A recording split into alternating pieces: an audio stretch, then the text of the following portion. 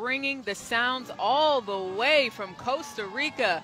Banda Municipal de Zarcero, directed by Esteban Rodriguez Rojas. This is their second year with the Rose Parade. Their Latin rhythms, they have Gabrielle moving right now, colorful uniforms, and Costa Rican dance style exemplify what celebrating a world of music is truly all about. Look at those beautiful colors and costumes. The headdresses, my goodness. So elaborate, so much detail. Well, I can't help but just move my shoulders. Look at those dresses, oh my God. Oh, it's beautiful.